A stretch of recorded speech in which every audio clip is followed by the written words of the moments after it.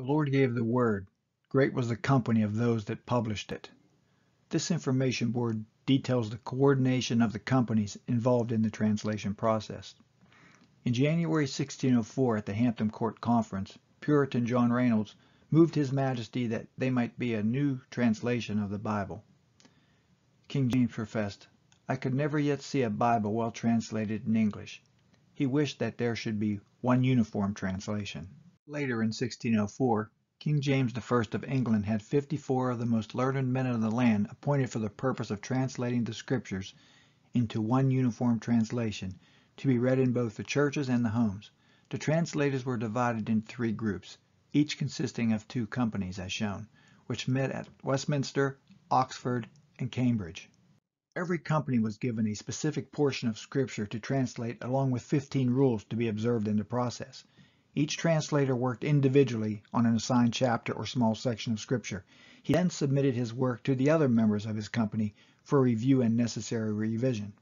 Each company, as soon as it had collectively completed its rendering of any one book, sent a copy of it to each of the other 5 companies for review. Then, at a general meeting of the chief delegates of each company, a final review of the translation was made.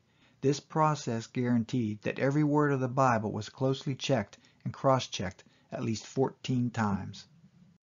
After 7 years, 47 of those men saw that goal accomplished. In 1611, that one uniform translation was published.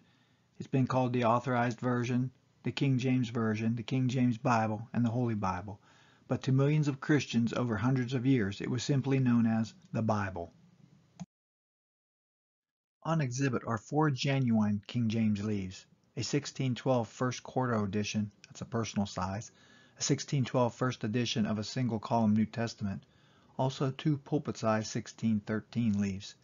Also on display is a 1611 Mayflower facsimile. This special Mayflower edition commemorates the 400th anniversary of the Mayflower ship's arrival to the New World on November 11, 1620. While many people associate the Geneva Bible with the Mayflower's arrival, bringing the Christian pilgrims to America's shore, it's a fact accepted that both the Geneva Bible and the King James Bible were present among those earliest Bibles brought to America.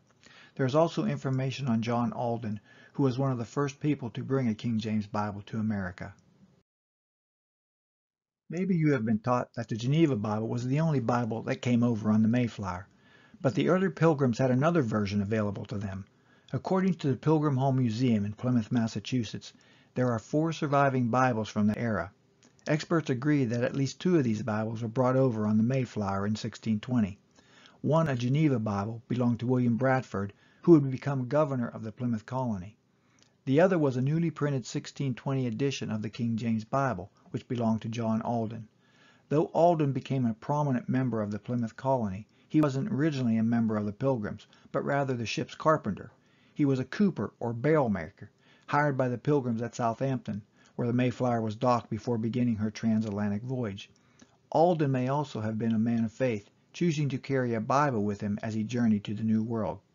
Upon arrival on the shores of Massachusetts in November 1620, Alden opted to stay with the Pilgrims and had added his signature to the Mayflower Compact signed on November 21, 1620.